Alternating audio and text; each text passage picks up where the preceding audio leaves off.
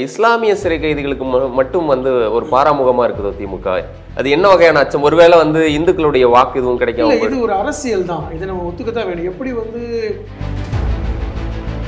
அதிகார மட்டத்தில் இன்னுமே வந்து பாஜக ஆதரவு மனநிலை இருக்கிறதோ என்கிற சந்தேகமும் எனக்கு எங்களை போன்றவர்கள் இருக்கு. அதாவது எப்படி கோயம்புத்தூர்ல வந்து இந்த பயங்கரவாதிகளுக்கு வந்து திமுக ஆதரவா இருக்குன்னு சொல்லி பிரச்சாரத்தை பண்ண போறாங்க. ஏன்னா ஏற்கனவே இதற்காக அண்ணாமலை போன்றவர்கள் 2006 2008 வந்து நடந்த குண்டு வெடிப்புகள் இருக்கு பார்த்தீங்களா, அஜ்மீர் தர்கா குண்டு வெடிப்பு. திமுக நிறைய பணப்பட்டுவாடா பண்றாங்க, நிறைய பரிசு பொருட்கள் கொடுக்குறாங்கன்னு ஒரு குற்றச்சாட்டு வருது தெரிஞ்சுக்கீங்க. கமலஹாசன் இந்த பக்கம் வந்திருக்கிறாரு. பாமக வந்து அவர்கள் கூட்டணியிலிருந்து விலகி இருக்கிறது. தேமுதிக தனியாக நிற்கிறது. எஸ்டிபிஐ வந்து இஸ்லாமிய வாக்குகளை போன தடவை பிரிச்சது அவங்க. இன்னைக்கு டெல்லி வரைக்கும் போங்க. அப்ப பாஜக அரசு அதிமுகவுக்கு ஆதரவா இருக்குன்னு சொல்ல வரீங்களா? எடப்பாடி சொல்றது அதான், EVK தகுதி நீக்கம் பண்ணணும், பணப்பட்டுவாடா அப்படி பயங்க. பயத்தின் அடிப்படையில் இந்த தேர்தல், ஏன்னா அங்க முஸ்லிம்களுடைய வாக்கு விகிதமும் அதிகமா இருக்கு. இந்த பிரச்சாரம் போயிட்டு இருக்கு. கிட்டத்தட்ட வந்து ஒரு 40,000 வாக்குகள் இஸ்லாமியர்களுடைய வாக்குகள் இருக்கு.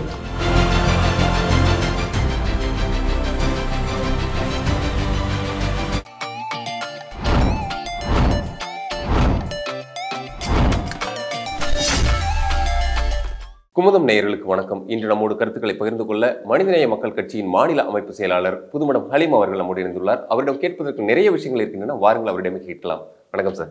வாழ்க வளமுடன். எப்படி சார் இருக்கீங்க? நல்லா இருக்கேன். நீங்க எப்படி இருக்கீங்க? நல்லா இருக்கேன். நீங்க திமுக கூட ஒரு நட்போடு அந்த கூட்டணியில் என்ன தொடர்ந்துட்டே இருக்கு மனிதநேய மக்கள் கட்சி. திமுக வந்து 2021 சட்டமன்ற தேர்தல் முன்னாடி அவங்க சொன்ன வாக்குறுதியில் ஒன்று வந்து இஸ்லாமிய சிறை கைதிகளையும் விடுவிப்போம் நாங்கள் ஆட்சிக்கு வந்தா அப்படின்றது தான். நீங்கள் வந்து இன்னும் திமுகவோட கூட்டணியில தான் தொடர்ந்துட்டு இருக்கீங்க. இது வரைக்கும் வந்து இஸ்லாமிய சிறை கைதிகளை இன்னும் விடுதலை பண்ணல. அதில் அபுதாகிர் அப்படின்றவர் வந்து பரோலில் வந்து இறந்தும் போன துயரமான சம்பவம் நடந்திருக்கு. ஏன் இன்னும் மனிதநேய மக்கள் கட்சி திமுக கூடயே சுமூகமான உறவுல வேற இருந்துகிட்டே இருக்கீங்களே, என்ன காரணம்? இஸ்லாமியர்களுடைய பிரச்சனை வந்து வெறும் கோவை சிறைவாசிகள் மட்டுமல்ல, ஒட்டுமொத்த இஸ்லாமிய சமூகத்துக்கும் கோவை சிறைவாசிகள் விடுதலை மட்டும்தான் கோரிக்கை அப்படிங்கிற ஒரு பார்வையும் தவறானது. காரணம் என்னன்னா, கடந்த கால வரலாற்றை நீங்கள் பாருங்களேன். நம்ம வந்து பெரிய கட்சிகள்னு சொல்லக்கூடிய 2 கட்சிகள் வந்து தமிழ்நாட்டில் திமுகவும் அதிமுக தான். அது என்னதான் வந்து அதிமுகவில் பல்வேறு பிரச்சனைகள் இருந்தாலும் கூட அதிமுக பெரிய கட்சி தான், எதிர்கட்சி தான். கடந்த காலங்களில் நீங்கள் பார்த்தீங்க அப்படின்னா, இந்த முத்தலாக் சட்டத்தை கொண்டு வருவதற்கு ஆதரவாக இருந்தவர்கள் அதிமுகவினர், அதை எதிர்த்தவர்கள் திமுக. குடியுரிமை திருத்த சட்டம் இந்த தேசத்துக்கு வந்ததற்கு முக்கிய முழு காரணம் அதிமுக, அவர்கள் போட்ட வாக்கு தான். தமிழ்நாட்டுக்கு மட்டுமல்ல, ஒட்டுமொத்த இந்தியாவுக்குமே இந்த சட்டம் வந்து எதிரானது. ஒட்டுமொத்த இந்தியாவில் வாழ்கின்ற இஸ்லாமியர்களுக்கு எதிரான இந்த சட்டத்தை கொண்டு வருவதற்கு காரணமாக இருந்தவர்கள் அதிமுகவினர். அதை வந்து அப்போது இருந்த முதல்வர் எதிர்க்கட்சியாக இருந்த ஸ்டாலின் அவர்கள் எதிர்த்தாங்க. நாங்கள் ஆட்சிக்கு வந்தால் இதை வந்து சட்டமன்றத்திலே வந்து இதை வந்து ஒரு சட்டத்தை நிறைவேற்றுவோம், இது வந்து நான் கொண்டு வர மாட்டோம், தமிழ்நாட்டில் வந்து இந்த NPR NRC இதெல்லாம் CI சட்டத்தை நான் அமுல்படுத்தவே மாட்டோம்னு சொன்னவங்க திமுகவினர். அதை சொன்ன விதமாக திமுக ஆட்சிக்கு வந்ததுக்கப்புறம் சட்டமன்றத்தில் தீர்மானம் கொண்டு வந்தாங்க. சொல்லப்போனால் ஒன்றிய அரசு இந்த சட்டத்தை கொண்டு வந்ததுக்கப்புறம் எடப்பாடி அவர்களை இஸ்லாமிய கூட்டமைப்பினர் போய் சந்திக்கிறாங்க. சந்தித்து நீங்கள் வந்து குறைந்தபட்சம் வந்து இந்த தீர்மானத்தை நாங்கள் நீங்கள் சட்டமன்றத்தில் நிறைவேற்றுங்க, வாக்கு தான் போட்டுட்டீங்க, ஓட்டு தான் போட்டுட்டீங்க, நீங்கள் வந்து அதை பற்றி உடைய புரிதல் இல்லாமல் போட்டிங்களா இல்லை வந்து பணிந்து போட்டிங்களா அது வேறு விஷயம். குறைந்தபட்சம் சட்டமன்றத்தில் வந்து நீங்கள் வந்து ஒரு தீர்மானத்தை கொண்டு வாங்கன்னு சொல்லும்போது கூட எடப்பாடி முதல்வராக இருந்தபோது அந்த தீர்மானத்தை கூட கொண்டு வரல. இப்படிப்பட்ட ஒரு கட்சி தான் அதிமுக, அதனுடைய தலைமையில் இருந்த எடப்பாடி. அப்போ இந்த சூழ்நிலையில் திமுக வந்து வாக்குறுதிகளை கொடுத்தது, நாங்கள் ஆட்சிக்கு வந்தால் குடியுரிமை திருத்த சட்டத்தை தமிழ்நாட்டில் நிறைவேற்ற மாட்டோம், அதற்கு முன்னாடி இருக்கின்ற NPR கூட நாங்கள் நிறைவேற்ற மாட்டோம், சிறைவாசிகளை நாங்கள் விடுதலை செய்வோம், இப்படி பல வாக்குறுதிகளை கொடுத்தாங்க. இதன் அடிப்படையில் தான் மனிதநேய மக்கள் கட்சி வந்து நாங்கள் திமுகவோட கூட்டணி அமைச்சோம். இரண்டாவது அதிமுக பாஜகவோடு கூட்டணியில் இருந்தாங்க. இயல்பான ஒரு கூட்டணி திமுகவோடு ஏற்பட்டது. எங்களுக்கு 2 சட்டமன்ற உறுப்பினர்களும் கிடைச்சாங்க. இதெல்லாம் ஒரு பக்கம். இப்போ இந்த திமுக ஆட்சிக்கு வந்து 20 மாதங்கள் ஆகிவிட்டது. நீங்கள் கேட்குறீங்க இன்னும் சிறைவாசிகள் விடுதலை செய்யப்படலையான்னு. நியாயமான கேள்வி. இது நான் கேட்கக்கூடிய கேள்வி மட்டும் இல்லை. இப்போ ஈரோடு கிழக்கு இடைத்தேர்தல் நடந்துட்டு இருக்கு. அங்கே ஒரு பிரச்சாரமே வந்து அதிமுக பாஜக வைக்கப்படுறது என்னன்னா, இதை எடுத்துட்டு இவங்களுக்கா முஸ்லீம்களுடைய ஓட்டு வந்து போட போறீங்க அப்படின்னு, ஏன்னா அங்க முஸ்லீம்களுடைய வாக்கு விகிதமும் அதிகமா இருக்கு. ஆமா, இந்த கிட்டத்தட்ட பிரச்சாரம் போயிட்டு இருக்கு அப்படின்னு கிட்டத்தட்ட வந்து ஒரு 40,000 வாக்குகள் இஸ்லாமியர்களுடைய வாக்குகள் இருக்குது. நான் என்ன சொல்ல வரேன்னா, தான் நான் ஆரம்பத்திலேயே சொன்னேன், சிறைவாசிகள் விஷயத்துல மட்டும் வச்சு நீங்க திமுகவை வந்து எதிரியாக மாற்றக்கூடிய செயலை வந்து நம்ம செய்ய முடியாது. அதான் சொன்னேன், 3.5 விழுக்காடு ஒதுக்கீடு கொடுத்தது திமுக அரசு தான். இந்திய குடியுரிமை திருத்த சட்டத்தை வந்து நாங்கள் அமுல்படுத்த மாட்டோம்னு சொன்னது திமுக அரசு தான். அப்போ பல்வேறு விஷயங்களை இஸ்லாமியர்களோடு ஆதரவாக இருக்கிறாங்க. இப்போ சமீபத்தில் கூட இந்த பள்ளிவாசலுடைய புனரமைப்பு வந்து 10 கோடியாக உயர்த்தின அந்த கோரிக்கை வந்து எங்களுடைய தலைவர் வந்து சட்டமன்றத்தில் வச்சதை நிறைவேற்றி இருக்கிறது திமுக அரசு தான். நான் என்ன சொல்ல வரேன்னா, இது மட்டுமே போதுமானதானா? இல்லை, சிறைவாசிகள் விடுதலை என்பது முக்கியம். 2021 டிசம்பர் 24 என்ன சொன்னாங்கன்னா, வருகின்ற 2022 செப்டம்பர் அண்ணா பிறந்த நாளில் வந்து நாங்கள் ஒரு 700 கைதிகளை விடுதலை பண்ண போகிறோம்னு திமுக அரசு சொல்லும் பொழுது நாங்கள் எல்லாம் ரொம்ப ஆவலோடு தான் இருந்தோம், இந்த கோவை சிறைவாசிகளும் விடுதலை செய்யப்படுவாங்கன்னு. ஆனால் என்ன ஒரு செக்லிஸ்ட் வச்சாங்கன்னா, 17 வகையான குற்றங்களை புரிந்தவர்கள் விடுதலை செய்யப்பட மாட்டாங்க அப்படின்னு சட்ட அமைச்சர் சொன்னார். பயங்கரவாதம், பாலியல் வன்கொடுமை, இப்படி வரும்பொழுது பயங்கரவாதம் இந்த கிரவுண்டில் வரும்பொழுது இந்த இயல்பாகவே இந்த கோவை சிறைவாசிகள் விடுதலை என்பது தடுக்கப்படுகிறது. கோவை சிறைவாசிகள் மட்டுமல்ல, இந்த 70 விடுதலையுமே அப்பொழுது தடுக்கப்படுகிறதுங்கிற ஒரு குற்றச்சாட்டு வந்தது. அதையும் மீறித்தான் தமிழக அரசு வந்து 70 விடுதலையில வந்து உறுதியாக இருந்தாங்க. இது ஒரு பக்கம். இந்த நிலைப்பாட்டை கோவை சிறைவாசிகள் விஷயத்துல திமுக எடுக்கணும் தான் நாங்க இல்ல, அதைத்தான் நான் கேட்கிறேன். இப்போ ராஜீவ்காந்தியினுடைய படுகொலைன்றது ஒரு பெரிய பயங்கரவாத சம்பவமா பார்க்கப்படுது. அதுல 7 பேரையும், அந்த கன்விக்டடா இருந்த 7 பேருமே வந்து விடுவிச்சிட்டாங்க. அது சாத்தியமே இல்லை அப்படின்றத வந்து பண்ணிட்டாங்க. ஆனா இஸ்லாமிய சிறை கைதிகளுக்கு மட்டும் வந்து ஒரு பாராமுகமா இருக்குதோ திமுக?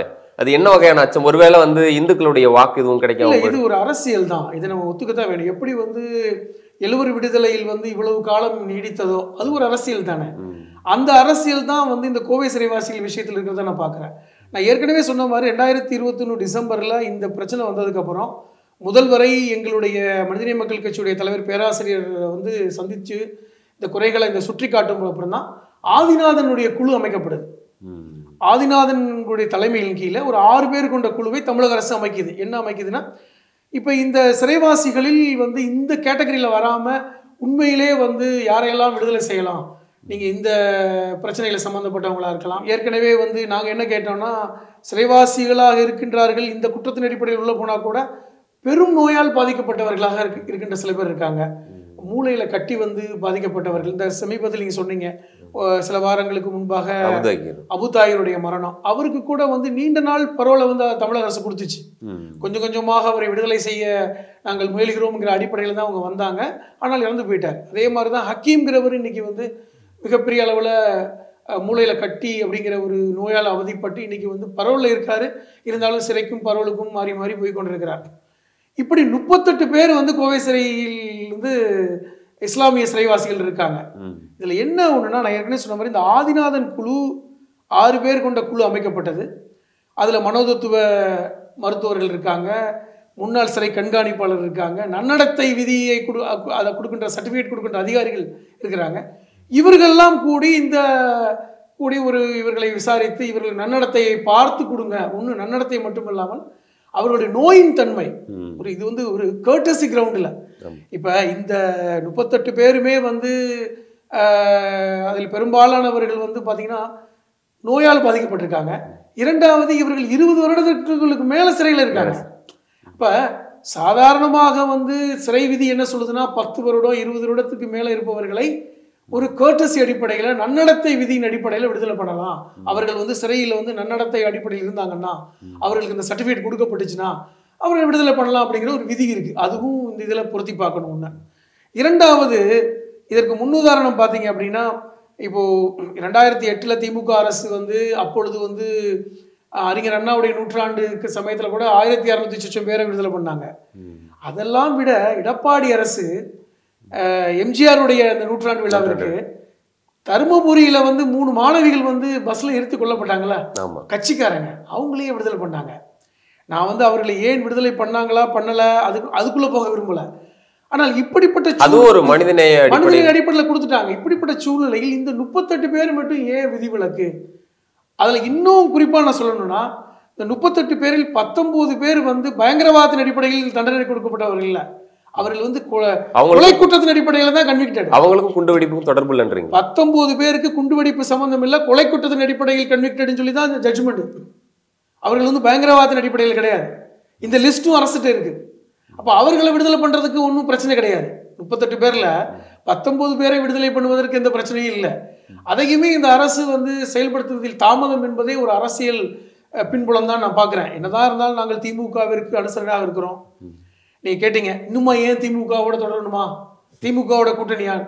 ஏனென்றால் அதாவது அதிமுகவை ஒப்பிடும் பொழுது திமுக வந்து சிறுபான்மை மக்களுக்கு அனுசரணையாகத்தான் இருக்கிறது. அதுல மாற்றம் இல்லை.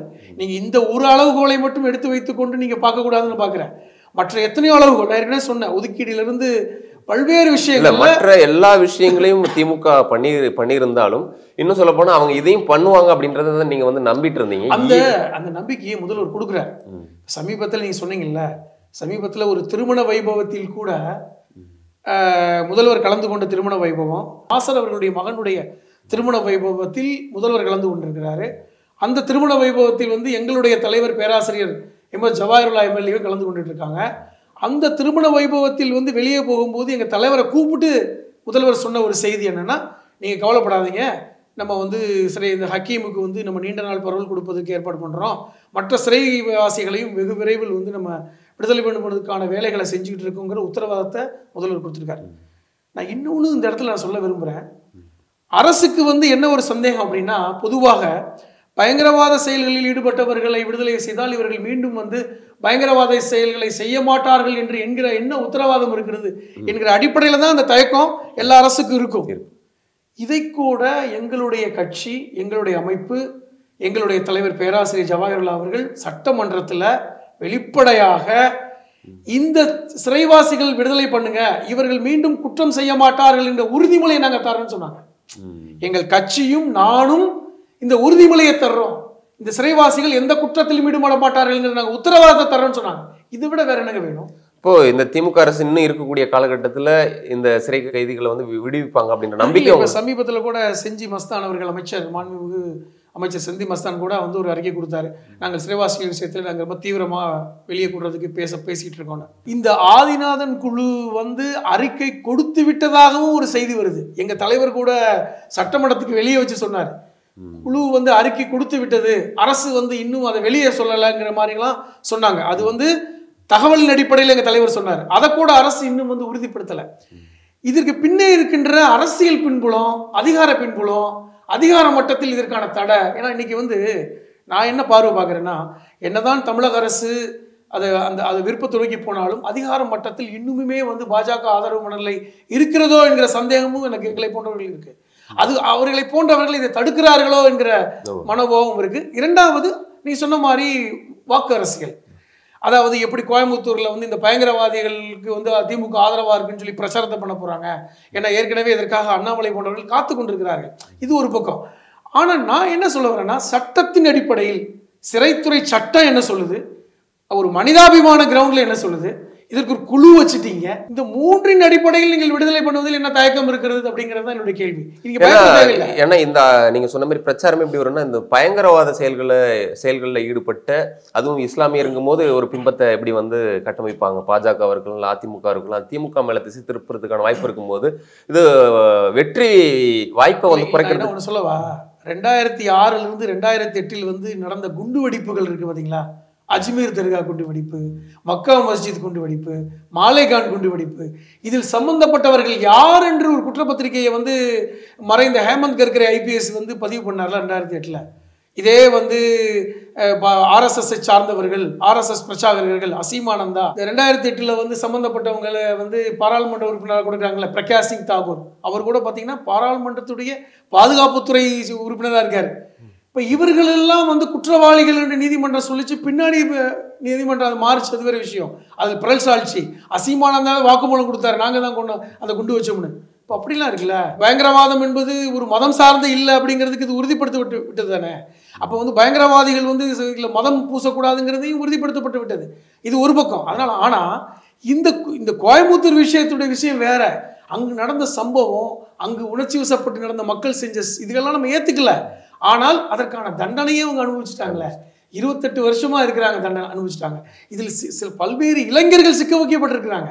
அதை நீங்க பார்க்கணும். அப்பாவிகளும் கன்விக்டட். நம்ம வந்து யாரும் இப்ப விசாரணை கைதிகளாகவோ அப்படி இப்படிலாம் சொல்லல. கன்விக்டட், குற்றம் சாட்டப்பட்டு தண்டனை கொடுக்கப்பட்டவர்கள் தான். நம்ம என்ன சொல்ல வர்றோம், இதில் வந்து நீங்க மற்ற கைதிகள், மற்ற சிறை கைதிகளுக்கு உள்ள அந்த நியாயத்தை உங்களுக்கு கொடுங்கன்னு சொல்றோம். இது இது இது மட்டுமே இஸ்லாமியர்களுடைய கோரிக்கை இல்லை, எத்தனையோ கோரிக்கைகள் இருக்குது, எத்தனையோ கோரிக்கைகள். ஆனால் இந்த கோரிக்கையை நீங்க நிறைவேற்றாமல் இருக்க ஒரு அதிருப்தியை நீங்கள் சிறுபான்மை சமூகத்து மக்கள் மத்தியில் நீங்க ஏற்படுத்திடாதீங்கன்னு தான் நாங்கள் சொல்றோம். புரியுது. ஆனா இப்போ ஈரோடு கிழக்கு இடைத்தேர்தல் வரும்போது இதை ஒரு அஸ்திரமா அதிமுகவும் அவங்க கூட்டணியும் வந்து கையில் எடுத்திருக்காங்க. இஸ்லாமியர்கள்ட்ட போய் இஸ்லாமிய விரோதமா இருக்கக்கூடிய திமுகவுக்கு அவங்க ஓட்டு தேர்தலுக்கு முன்னாடி ஒண்ணா இருந்தாங்க, இப்போ ஒண்ணா இருக்காங்க, இவங்களுக்காக ஓட்டு போட போறீங்கன்னு ஒரு பிரச்சாரத்தை பண்றாங்க. 40,000 வாக்குகள் இஸ்லாமியர். அதிமுகவுக்கு இதை கேட்பதற்கு என்ன தார்மீக அடிப்படை இருக்கிறது? முத்தலாக் சட்டத்தில் வந்து நாங்கள் இப்போ அதுக்கு ஆதரவாக இருக்க மாட்டோம்னு சொல்லிட்டு அப்போது இருந்த அதிமுகவுடைய பாராளுமன்ற உறுப்பினர் அன்வர் ராஜா அது மாநிலங்களவையில் பேசின பேச்சு இன்னைக்கும் வந்து பதிவு செய்யப்பட்டது தான். இது வந்து நாங்கள் செய்ய மாட்டோம், அதிமுக வந்து இந்த சட்டத்துக்கு எதிரான இருக்குன்னு சொல்லி அவருடைய வார்த்தை ஈரங்காயறதுக்குள்ளே வந்து ஓபிஎஸ் மகனை வச்சு மக்களவையில் வந்து முத்தலாக் சட்டத்துக்கு ஆதரவாக இருந்தவர்கள் தான் இந்த அதிமுகவினர். இதெல்லாம் எப்படி மக்கள் ஏற்றுக்குவாங்க? இப்போ இன்னைக்கும் பாருங்க, அந்த அந்த அந்த அன்வர்ராஜாவுடைய நிலைமை என்ன? அவர் கட்சியிலே கிடையாது, இன்னைக்கு கட்சியிலே கட்டப்பட்டு விட்டார் அதிமுகவில். அதனால வந்து இன்னைக்கு வந்து சிறுபான்மை மக்களுடைய வாக்குகள் வந்து தனக்கு கிடைத்திடாம போயிடுமோங்கிற பயத்தில் தான் வந்து இன்னைக்கு ஈரோடுல தெருவா போற எடப்பாடி பாஜகவுடைய எந்த ஒரு தலைவரையாவது கூட்டிட்டு போறாரா?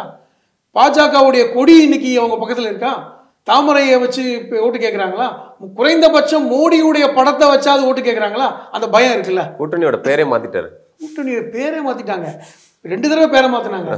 அதுக்கப்புறம் இன்னைக்கு மோடியோட பேச்சே கிடையாது, மோடியை பத்தி பேசுறதே இல்லை. அப்போ உங்களுக்கு அந்த பயம் இருக்குல்ல, சிறுபான்மை மக்கள் நம்ம மேல் அதிருப்தியாக இருக்கிறார்கள்ங்கிற பயம் இருக்குல்ல. இந்த பயம் நியாயமானது தானே? நீங்க செஞ்சதுக்கு வந்து இன்னும் இந்த நிவாரணம் நீங்க தேடலையே. அப்போ உறுதியா இஸ்லாமியர்களுடைய வாக்கு வந்து ஈரோடு கிழக்குல திமுக கூட்டணிக்கு தான் கிடைக்கும். உறுதியாக சிறுபான்மை மக்கள் மட்டுமல்லாமல் பெரும்பான்மை மக்களுடைய வாக்குகளுமே திமுக தான் கிடைக்கும் நான் சொல்றேன். ஏன்னா அப்படி இருந்தும் ஏன் திமுக நிறைய பணப்பட்டுவாடா பண்றாங்க, நிறைய பரிசு பொருட்கள் கொடுக்குறாங்கன்னு ஒரு குற்றச்சாட்டு வருது கூட்டணி கட்சி மேல. தெரிஞ்சுக்கங்க, எல்லா வெற்றி வாய்ப்பு தான் இருக்குல்ல. எல்லா இடைத்தேர்தல்களிலும் ஆளுங்கட்சி செய்கின்ற இந்த செயல்கள் தான், இது ஒன்றும் மாற்றுக்கிறது இல்லை. நீங்க கேட்டீங்க வெற்றி வாய்ப்பு இருக்க ஏன்னு. இவர்கள் என்னன்னா அதிமுகவை டெபாசிட் இழக்க வேண்டும் என்ற இலக்கோடு பயணிக்கிறாங்கன்னு நான் பார்க்குறேன். நீங்கள் சாதாரணமாக இந்த தேர்தலை விட்டாவே வந்து திமுக வெற்றி பெற்றுவிடும், ஒரு சில பல ஆயிரங்கள் வித்தியாசத்தில் வெற்றி பெற்றுருவாங்க. கடந்த காலங்களிலே ஏற்கனவே திமுக தான் வெற்றி பெற்றிருக்கு. இன்னும் சொல்ல போனால் கமலஹாசன் இந்த பக்கம் வந்திருக்கிறாரு, பாமக வந்து அவர்கள் கூட்டணியிலிருந்து விலகி இருக்கிறது, தேமுதிக தனியாக நிற்கிறது, எஸ்டிபிஐ வந்து இஸ்லாமிய வாக்குகளை போன தடவை பிரித்தது, அவங்க இன்னைக்கு திமுகவுக்கு ஆதரவில் இருக்கிறாங்க. இப்படி பல்வேறு காரணிகள் வந்து திமுக ஆதரவாக தான் இருக்கு. நீங்க வந்து பிரச்சாரமே செய்யவில்லை என்றாலும் திமுகவுடைய கூட்டணியை சார்ந்த EVK இளங்கோவர்கள் வெற்றி பெற தான் போறாங்க. ஆனா நோக்கம் என்னவா இருக்குன்னா அதிமுகவை டெபாசிட் வாங்க விடக்கூடாதுங்கிற இலக்கில் அவங்க இல்ல. அப்ப டெபாசிட் எடுக்க செய்யறதுக்கு பணம் கொடுக்கறத நியாயப்படுத்துறீங்களா? இல்ல, நியாயப்படுத்தல. அதனால வந்து இந்த பிரச்சாரம் தீவிரப்படுத்தப்படுகிறது. இந்த பயத்தின் அடிப்படையில் தான் அதிமுக வந்து இதை பிரச்சாரத்தை பண்றாங்க. குக்கர் கொடு என்னங்க, 4 பேருக்கு குக்கர் கொடுத்ததா காமிச்சு வீடியோக்கு போடுறாங்க, 4 பேருக்கு கொலுசு கொடுத்ததா காமிச்சு வீடியோ போடுறாங்க. தேர்தல் கமிஷன்ல நீங்க பதிவு பண்ணுங்க. தேர்தல் கமிஷன் யாரோட கண்ட்ரோல்ல இருக்கு? ஒன்றிய அரசோட கண்ட்ரோல் இல்லையா? தேர்தல் கமிஷனுடைய ஒன்றிய அரசு யாரோட கூட்டணி இல்ல, அவங்க புகார்லாம் அளிச்சுட்டு தான் இருக்காங்க. அப்ப கொடுங்க, டெல்லி வரைக்கும் போய் டெல்லி வரைக்கும் போங்க. அப்ப பாஜக அரசு அதிமுகவுக்கு ஆதரவா இருக்குன்னு சொல்ல வரீங்களா? தலைமை கமிஷனர் சொல்றாரு எந்த குற்றச்சாட்டு வரல, நீங்க தேர்தல் நிப்பாட்ட சொல்லி கூட எங்களுக்கு எந்த கடிதமும் வரலன்றாங்க. அப்ப அது பொய்யா? இல்ல, ஜெயக்குமார் போய் சத்யபிரதா சாகுட்ட என்ன செய்யறாரு, CV சண்முகம் போயிட்டு டெல்லிக்கு போயிட்டு கொடுத்துட்டு வந்தாரு. சத்யபிரபா சாகுட்ட போய் ஜெயக்குமார் சொல்றாரு தேர்தலை நியாயமாக நடத்துறதுக்கு நீங்க முயற்சி பண்ணுங்க, தேர்தலில் பிரச்சனை கரெக்டு, அது வழக்கமாக எதிர்கட்சிகள் கொடுப்பது தான், அதை செய்கிறாங்க. நீங்கள் தேர்தல் கமிஷனில் போய் ஏற்கனவே இந்த ரெட்டலையை காப்பாற்றுறது, இப்போ அவங்க ரெட்டலையை காப்பாற்றுனதே பெரிய வெற்றியாக பார்க்குறாங்க, ரெட்டலையை நம்ம இது கொண்டு வந்ததே பெரிய வெற்றியாக பார்க்குறாங்க. அவர்கள் என்ன குறைந்தபட்ச ஒரு நியாயமான வாக்குகளை வாங்க வேண்டும் என்கிற அடிப்படை ஒன்று. இரண்டாவது, இந்த தேர்தலை வந்து நிறுத்த முடியுமா அப்படிங்கிற பார்வையும் அதிமுக இருக்கு. ஏன்னா நிறுத்திட்டா நம்ம சொன்னது சரி. எடப்பாடி சொல்றது அதான், EVK இளங்கோவனை தகுதி நீக்கம் பண்ணணும், பணப்பட்டுவாடா அப்படி பயத்தின் அடிப்படையில் இந்த தேர்தலை நிப்பாட்டணும். அப்ப நிறுத்துறதுக்கான வாய்ப்பு இருக்கா? பாஜக அவங்க கூட தான் சப்போர்ட்டா இருக்குன்றீங்க. பாஜக அப்படி நிறுத்தட்டும்னு சொல்லி நிறுத்தி பார்க்கட்டும்ன்றேன். நான் என்ன சொல்றேன்னா, இப்போ வந்து தேர்தல் கமிஷன் உங்களுக்கு சாதகமாக இருக்குன்னு நீங்கள் சொல்கிறீங்களே, இப்போ நீங்கள் வந்து இந்த கம்ப்ளைண்ட் அப்புறம் நீங்கள் பதிவு பண்ணி கொடுங்க, வழக்குகளை பதிவு பண்ணுங்க, நீங்கள் போய் தேர்தல் கமிஷனுக்கு புகாரை அளிங்க. தேர்தல் கமிஷன் வந்து ஒரு அளவுகோல் வைத்திருக்கும். ஒரு தேர்தலை வந்து நிறுத்தணுமா வேண்டாமா என்பதற்கு சில அளவுகோல் இருக்கிறது. என்ன அளவுகோல்? அந்த தொகுதியில் வந்து கலவரங்கள் ஏற்படுகிறதா அப்படின்னு தேர்தல் கமிஷன் பார்க்கும். அல்லது வந்து ஜாதி மோதல்களால் எதுவும் பிரச்சனை, அல்லது வந்து தேர்தலுடைய அந்த தேர்தல் வாக்கு இடங்களை வந்து கைப்பற்ற போகிறாங்க அப்படிங்கிற ஒரு வதந்தியின் அடிப்படையில் அதை உறுதிப்படுத்தும் பட்சத்தில் நடக்கும். மூன்றாவது வந்து கள்ள ஓட்டு போட்டாங்க, அதனால தான் வந்து தேர்தல் நிப்பாட்டுறோம். இப்படி பல காரணிகள் அடிப்படையில் ஏற்கனவே நம்ம ஆர்கே நகரில் அதை பார்த்துருக்கோம். தேர்தல் தள்ளி போய் பிறகு நடந்து அதில் டிடிவி தினகரன் வெற்றி அந்த மாதிரியான ஒரு சூழல் இப்போ ஏற்படுறதுக்கான தள்ளி போகிறதுக்கான வாய்ப்பு இல்லைன்னு தான் நான் பார்க்குறேன். காரணம் என்னன்னா, தேர்தல் கமிஷன் யாரோட அனுசரணையில் இருப்பதுன்னு நமக்கு தெரியும். இத்தனை புகார்கள் அளித்தும் தேர்தல் கமிஷன் வந்து இல்லை அங்கே ஒன்றும் பெருசாக நடக்கல. ஏங்க, பொதுவாக எல்லா தேர்தல் களத்திலையுமே வந்து பணம் கொடுக்காம இருந்திருக்காங்களா? நான் நியாயப்படுத்தலாம் சொல்லலை, யதார்த்தத்தை பேசுங்க. அதிமுக கொடுக்கலையா, திமுக கொடுக்கலையா, எந்த கட்சி கொடுக்கலையா? இந்த பண கலாச்சாரம் அகில இந்திய அளவில் எப்படி போயிடுச்சு? ஒன்று. இரண்டாவது, ஜாதி ரீதியான போலரைசேஷன் பண்ணாமல் இருக்காங்களா? ரெண்டு. மூன்றாவது வந்து பரிசு பொருட்களை கொடுத்து நீங்கள் வந்து பண்ணணும்னு நினைக்கிறாங்களா? இன்னைக்கு புதுசாக என்ன சொல்கிறாங்கன்னா, வாக்காளர்களை வந்து நாங்கள் வந்து முகாம்களில் அவங்கள வந்து கொண்டு போய் அடைச்சி வச்சிருக்கிறாங்க. இது ரொம்ப கொடுமைங்க. இது வாக்காளர்களை வந்து ரொம்ப இதை விட கேவலமாக கொச்சப்படுத்த முடியாது. வாக்காளர்களை போய் நாங்கள் அடைச்சி வச்சிருக்கோம் முகாம்களை. எனக்கு டிஜிட்டல் உலகம், ஒரு மொபைல் ஃபோன் இருந்தால் நீங்கள் வந்து அதை அப்படியே லைவ் போட்டுடலாம் மக்களுக்கு. யாரை அடைச்சி வச்சிருக்கிறாங்க? அங்கே இருக்கிற 2.5 லட்சம் வாக்காளர்கள், 2.5 லட்சம் வாக்காளர்கள் எத்தனை லட்சம் பேரை நீங்கள் அடைச்சி வச்சிருக்கிறீங்க சொல்லுங்க. அப்போ அடைச்சி வச்சிருக்கிறோன்னு சொல்லுவதன் மூலமாக நீங்கள் எதை வரீங்கன்னா, அந்த எக்ஸ்ட்ரீம் லெவலுக்கு போறீங்க. எப்படியாவது தேர்தல் நிறுத்தணும், எக்ஸ்ட்ரீம் லெவலுக்கு போறீங்க. அதாவது இன்னொன்று இருக்கிறது, தேர்தல் நடந்து விட்டால் நாளைக்கு நீங்கள் காரணம் சொல்லலாம். நாங்கள் சொன்னோமே, பரிசு பொருள்களை கொடுத்து நீங்கள் தேர்தலை வந்து ஜெயிச்சிட்டாங்க, காசு கொடுத்தாங்க, ஆர்கே நகர் ஃபார்முலா, மக்களை வந்து ஏழை எளிய மக்களை வந்து முகாம்களில் அடைத்து வைத்து தினமும் வந்து அவர்களுக்கு வந்து டாஸ்மாகில் இருந்து சரக்கு போச்சு, சாப்பாடு போச்சு, பிரியாணி போச்சு. ஸோ அப்படி தேர்தல் தோல்விக்கு பிறகு இதை வந்து கிளைம் பண்ணி சொல்வதற்கு இன்னைக்கு எடுக்கிறாங்க. தேர்தல் தோல்வி அடைந்து விடுவோம் என்று உங்களையும் என்னை விட அதிமுகவை தந்து ஜெயக்குமாருக்கும் எடப்பாடிக்கும் தெரியும். ஆனா அதற்கான காரண காரியங்களை நான் முன்னாடியே சொல்றாங்க. ஒன்று தேர்தலை நிப்பாட்டட்டும், இல்லைன்னா தேர்தல் தோல்விக்கான காரணங்களை சொல்ல போறோம். இதுதான். ஆனால் குறைந்தபட்சம் ஒரு நியாயமான வாக்குகளை வாங்கிடலாமா அப்படிங்கிற ஒரு பார்வை, ஓபிஎஸோட நம்ம பீட் பண்ணிடலாமா அப்படிங்கிற பார்வை, இதை வந்து பாஜக வேடிக்கை பார்க்குறாங்க. பாஜகவுக்கு இதனால லாபமும் இல்லை நஷ்டமும் இல்லை. அவர்களை பொறுத்தவரை 2024 தேர்தல் தான் அவங்க கையோங்கன்னு நினைக்கிறாங்க. இதை வந்து அவங்களுக்கு எப்பவுமே அகில இந்திய அளவில் பார்த்தீங்கன்னா பாஜக இடைத்தேர்தல்களில் தோற்று போன வரலாறு தான் நிறைய இருக்கு. அவர்கள் ஆளுகின்ற மாநிலங்களில் கூட பாஜக தோற்று போன வரலாறு, அதை பற்றி அவங்க கவலையப்பட மாட்டாங்க. இடைத்தேர்தலில் தோல்வி வந்து அவங்கள பாதிக்காது. அவங்கள பொறுத்தவரை என்னன்னா, ஆட்சி அமைப்பதற்கு என்ன வழின்னு தான் பார்ப்பாங்களே ஒழிய இடைத்தேர்தல் தோல்வி, இடைத்தேர்தல் வெற்றிலாம் அவங்களுக்கு வந்து அதற்காக பெரிய மெனக்கடல் அவங்களுக்கு கிடையாது. அப்படிங்கும்போது பாஜக தன்னுடைய கட்சிக்கே மெனக்கடாத போது இவங்களுக்கு எதுக்கு மெனக்கட போகுது? இப்ப வந்து எடப்பாடிக்கு தான் வகுத்த வழி. சின்னத்தை வந்து நம்ம கைப்பற்றணும், ஓரளவுக்கு நியாயமான வாக்குகளை வாங்கணுங்கிற அந்த வயிற்று வழி எடப்பாடிக்கு மட்டும்தான் இருக்கே ஒழிய பாஜகவுக்கு இல்லை. ஸோ அதனால வந்து இஸ்லாமிய விரோத திமுகன்னு சொல்லி பண்ணக்கூடிய பிரச்சாரமோ இல்லை வந்து தேர்தலை அவங்க தள்ளி போடுறதுக்கான முயற்சிகளோ பலிக்காது. எப்படியும் திமுக கூட்டணி வெற்றி பெறும்னு சொல்றீங்க. அதாவது கோவை சிறைவாசிகள் விடுதலை செய்யப்பட வேண்டும் என்கிற அந்த நோக்கம் வந்து எல்லாருக்கும் இருக்கு, அந்த கோரிக்கை எல்லாருக்கும் இருக்கு, அது வந்து அந்த ஆதங்கம் எல்லாருக்கும் இருக்கு. அது இல்லைன்னு சொல்ல வரல. அதற்கான அழுத்தத்தை இஸ்லாமிய அமைப்புகள், எங்களுடைய மனிதநேய மக்கள் கட்சி தொடர்ச்சியாக கொடுத்து கொண்டிருக்கிறது. எப்பொழுதுதான் வாய்ப்பு கிடைக்குதோ முதல்வரை சந்திக்கும் போதெல்லாம் எங்களுடைய தலைவர் பேராசிரியர் அவர்கள் அந்த அழுத்தத்தை கொடுத்துக்கிட்டே இருக்கிறாங்க. நாங்கள் வந்து அவர்களுக்கான அந்த மருத்துவ விஷயங்களை செய்யணுங்கிறதையும் நம்ம கொடுத்துக்கிட்டே இருக்கோம். பரவல் கொடுக்கணுங்கிற அழுத்தத்தையும் கொடுத்துக்கிட்டு இருக்கோம். சட்டத்தின் அடிப்படையில் இந்த குழு கொடுக்கின்ற அந்த அறிக்கையை உங்கள் வெளியிடணும், அதை உடனடியாக அமல்படுத்தணும். இன்னும் சொல்ல போனால் 38 பேரில் 19 பேருக்கு வந்து எந்த பிரச்சனையும் இல்லை. அவர்கள் வந்து கொலை குற்றத்தின் அடிப்படையில் வந்து உள்ள சிறைவாசி போகலாம், பயங்கரவாதத்தின் அடிப்படையில் போகல, இவர்களை விடுதலை செய்வதில் கூட எந்த தயக்கமும் தேவையில்லைங்கிற அழுத்தத்தை கொடுத்துக்கிட்டு இருக்கோம். இது ஒரு பக்கம் இருந்தாலும் சிறுபான்மை மக்களுக்கு அனுசரணையான கட்சி திமுக தான் என்பதில் எந்த மாற்று கருத்துலாம் கிடையாது. காரணம் என்னவென்றால், நீங்கள் மற்ற காரணிகளை ஒப்பிடும் பொழுது திமுக ஃபார் பெட்டர். நாங்கள் 3% ஒதுக்கீடு 5%, 5 விழுக்காடாக ஒதுக்கீடு கேட்டுக்கிட்டு இருக்கோம். ஒவ்வொரு இப்போ மருத்துவத்திலிருந்து ஒவ்வொரு விஷயங்களிலிருந்தும் எங்களுக்கான ஒதுக்கீடு நடக்கணும்னு நினைக்கிறோம். அதே மாதிரி பார்த்தீங்கன்னா இதுவரை 2008 இந்த ஒதுக்கீடு வெள்ளை அறிக்கை கொடுக்கப்படணும், உண்மையிலே எத்தனை இஸ்லாமியர்கள் இந்த வேலைவாய்ப்பு கல்வியை பெற்றார்கள் அப்படிங்கிறதையும் நாங்கள் கேட்டுக்கிட்டு இருக்கோம். இப்படி பல்வேறு விஷயங்களில் நாங்கள் திமுகவோடு நெருக்கமாகத்தான் இருக்கிறோம். அதே நேரத்தில் இந்த சிறைவாசிகள் விடுதலை செய்யப்பட வேண்டும் என்பதை வெகுவாக சீக்கிரமாக சிறைவாசிகள் விடுதலை செய்யப்பட வேண்டும் என்று அந்த வருத்தம் இருக்கிறது, அது ஆவல் இருக்கிறது. இருந்தாலும் கூட அதிமுகவை ஒப்பிடும் பொழுது, மற்ற கட்சிகளை ஒப்பிடும் பொழுது திமுக ஃபார் பெட்டர் அப்படிங்கிற அடிப்படையில் தான் நான் கண்டிப்பாக இஸ்லாமிய சிறை கைதிகள் குறித்தும் ஈரோடு கிழக்கு தேர்தல் குறித்தும் பல்வேறு விஷயங்களை பகிர்ந்துக்கிட்டீங்க. மிக்க நன்றி.